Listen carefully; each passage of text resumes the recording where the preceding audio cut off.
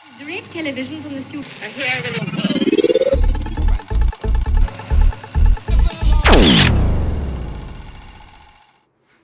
On November 2, 1936, at Alexander Palace in North London, the world's first regular public high-definition service, the BBC television service, was born.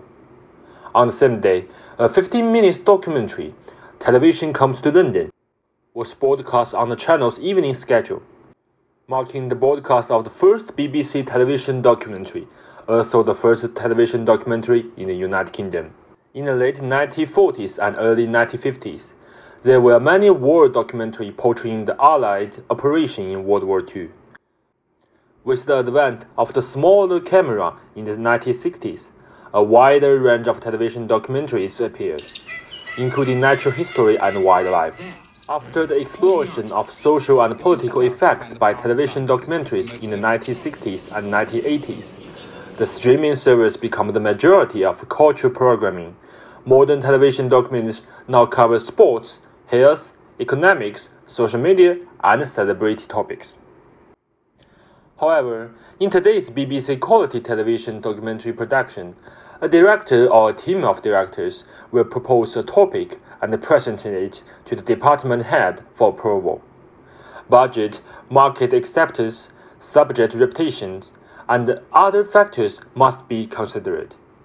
Once the revisions are completed, the production team will develop a small sample with delightful copy for the sales team. To begin with, the BBC, as the UK's first radio and television station, plainly declines in its royal charters, dating from 1927 to the 2017, that the license fees are the BBC's primary source of income. As things stand, anyone in the UK who wants to watch or record live television on any channel, as well as download or view any BBC show on iPlayer, must pay a £159 television license fee, which covers 2/3 of the BBC's operating costs. That is, unlike other TV producers, BBC does not need to consider advertising to raise funds for its TV documentaries. The great thing as a filmmaker, with the BBC, we can make films, entire films, which don't have commercial breaks in the middle of them. And that's great as a filmmaker. It's more challenging as a filmmaker because your narrative has to work very hard. You have to be able to draw people in and keep them the entire time. So for a filmmaker, wonderful. In contrast, following the Television Act 1954, ITV, the world's first independently owned commercial television program, began broadcasting in 1955. ITV and private broadcasters like Channel 4 found documentaries differently than the BBC. With total advertising revenues of $195 million in 2021, ITV has the largest share of the UK TV advertising market, whereas Channel 4's digital advertising revenues are $161 million, accounting for 17% of total revenues. Advertising revenue is very important for commercial TV programs like ITV and Channel 4, which have to run on their own. For documentaries, which are less profitable, there are a lot of difference in how commercial television makes documentaries compared to the BBC. I think the thing as a filmmaker is that commercial television will probably only attract a certain kind of documentary filmmaker. It has to be a documentary that appeals to the masses. It can't be harder current affairs, say. It has to be cops.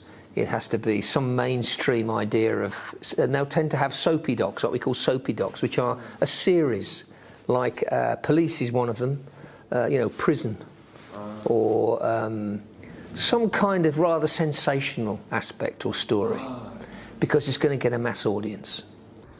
The genre is the first thing commercial television documentaries notice. Public issues including police, crime, health, and sports are frequently included in their documentaries. Basically, they develop documentaries based on business and audience demand. In the case of Channel 4, TV shows are commissioned by channel's genre commissioning department, including factuals, documentary, drama, and comedy. also the news and the current affairs and so on. But a multi-platform strategy necessitates a commissioning structure with more cross-sectoral collaboration and joint commission decisions. Even if it's a documentary, both the entertainment and drama programming departments will have to make decisions. This means that there will be a wide range of interesting topics and content. Commercial television, they've got high demands. They know exactly when you lose the audience, how to attract it, how to keep it, and of course quite often, which filmmakers find hard, particularly hardened documentary filmmakers like me, is when it comes to a commercial break, you have to end on a hook to make people want to watch. And then you also, when you start the next piece of your film, you've got to be aware that you've got new audiences that could be dropping in. So you have to repeat yourself quite often. You actually literally have to repeat the same thing you said before. As a filmmaker, that's annoying. When you come to play back the film to audiences later on in your life, you find it annoying because there's great black holes in the middle of everything. But that's the demands of commercial television. They know exactly how long the first piece should be. Once they attract people, within a few minutes, commercial break. When they come back, they're willing, once they think they've got the audience hooked, they'll have a longer session before a commercial break. And when you've got people coming towards the hook at the end, guess what? Another commercial break. Ad insertion, along with subject selection, can be problematic for commercial television documentaries.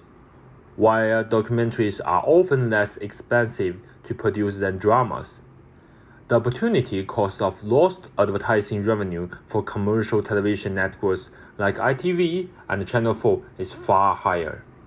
As a result, commercial televisions may avoid making high-quality and hardcore documentaries. From an advertiser's point of view, documentaries don't matter, said Tom Lusmore, head of Channel 4's New Media Fund, at the 2009 Sheffield Documentary Festival.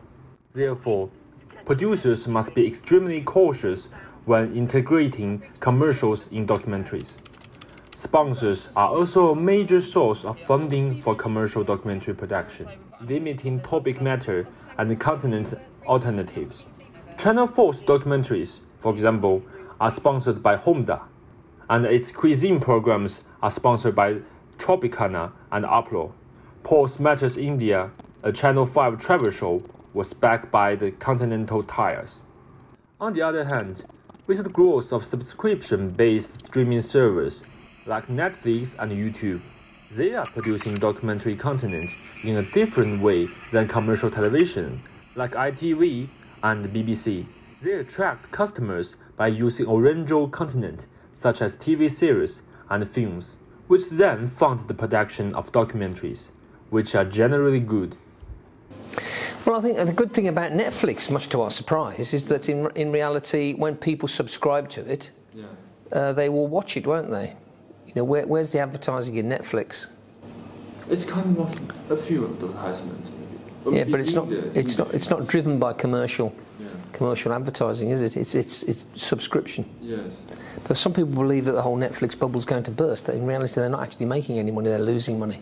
So, going back to the beginning, does the BBC appear old-fashioned in comparison to the ITV and Channel 4, which are both actively updating themselves, and also Netflix, which is rapidly rising and growing? I think it's quite important that the country keeps the BBC. And there's a lot of people, Tories, the Conservative Party, are out to nobble the BBC. But I think no one really realises that in reality, since the BBC, public television, public service television, which is what basically it is, has kept a lot of the commercial stations in check all these years. You know, it's forced them to cater for the masses instead of for what we call the common lowest denominator. You know, mass audiences. And I think that would be a real tragedy if the BBC lost its independence and could only get its money via advertising. In reality, the BBC is also actively counting the younger audience. The BBC has seen the potential of the genre based on the success of entertainment-oriented factual programs like Airport and Vantage School in 1996 by making the hugely popular reality show. As business-related shows have become more popular on TV, the success of shows like The Apprentice shows how business-related shows have changed over time. The programs on BBC used to be news and current events, but now they are more likely a mixture of documentary and entertainment program. A new kind of program appeared, factual entertainment programs. Let's also wait and see what the future holds. As more high-quality, diverse, and integrated factual programming is made, and the definition of documentary is bordered in a competitive market. But it doesn't mean that the series and hardcore independent documentary will disappear. To preserve an environment, let the producers to make the true independent documentaries is also the mission of the BBC.